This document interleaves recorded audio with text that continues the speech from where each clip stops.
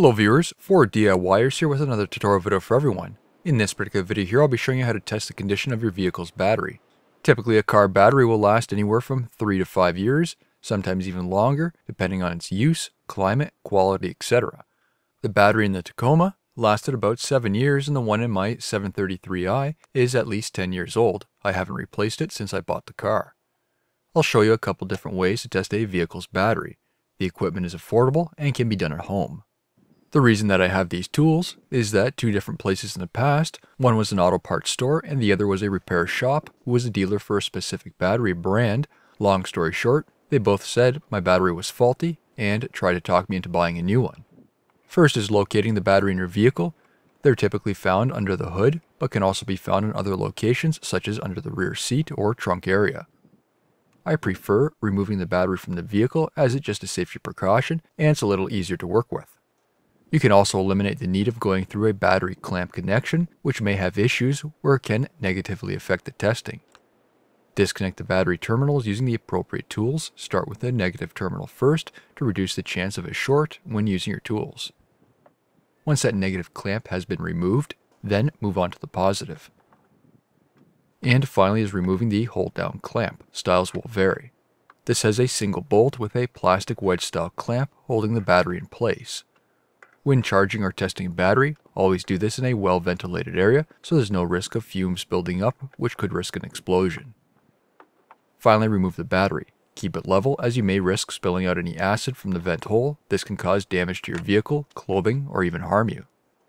A worn or faulty battery will cause no starts, engine turning over slow, especially in the cooler weather, battery discharging quickly, electrical malfunctions in your vehicle, and possibly a warning light on your gauge cluster. Before testing the battery, we'll need to ensure it has a good charge. Using a multimeter, set it to the 2-digit DC voltage setting. Touch the appropriate probes on the negative and positive terminals. Here is a chart listing the voltage along with the current charge percentage. A fully charged battery would be 12.7 to 13.2 volts. A completely dead or discharged battery would see a voltage of 11.9 or lower. With the battery being only 11.6 volts, I'll have to charge it in order to get an accurate test. Next is determining the CCA or cold cranking amps of the battery. Each vehicle, depending on the engine size, will require a certain battery size. Beyond the exterior dimensions, cold cranking amps is the factor used. For this battery, it's 875 CCA, and this can be found on the informational tags on the top or side. Cold cranking amps is defined as how many amps a battery is able to supply in cold weather climate. This would be based on a temperature of minus 18 degrees Celsius or 0 degrees Fahrenheit. First is using a digital battery analyzer. This is by OEM Tools model number 24359 from Mobile Distributor Supply. A link to this will be included in the video description. Beyond analyzing a battery, it can also test the vehicle's charging system and starter. Simply connect the negative and positive clamps to the correct battery terminals, red for positive and black for negative.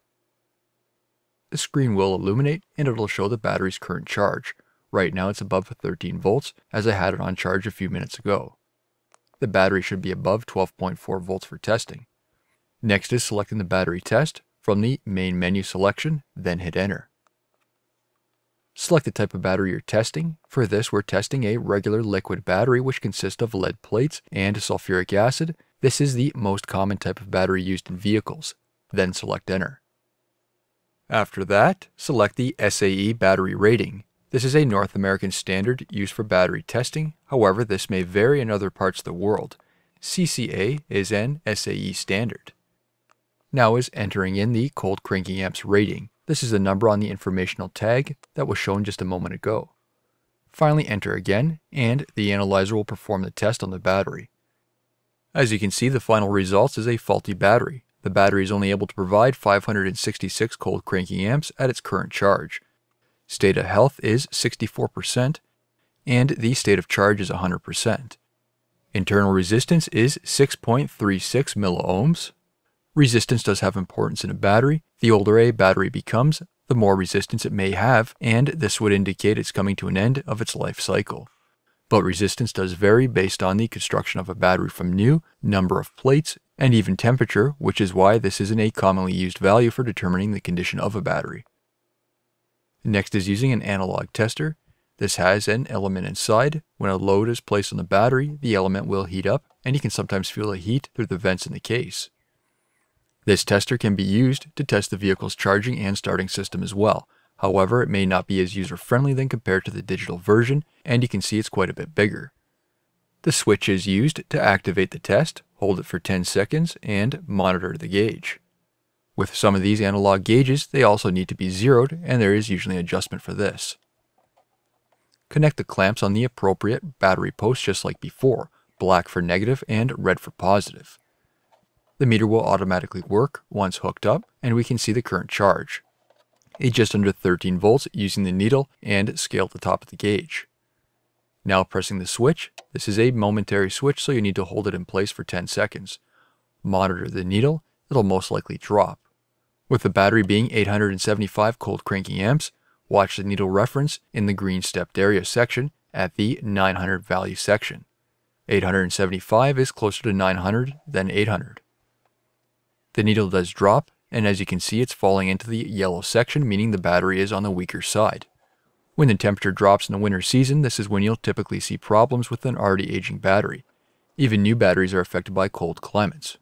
Whenever testing a battery, it's always important to ensure the battery isn't frozen as well. New videos are released every week on my channel. Be sure to hit that thumbs up button. It's a huge help to me, and leave a comment below if you found this tutorial helpful. And if you're not a subscriber, be sure to hit that subscribe button. Thank you for watching.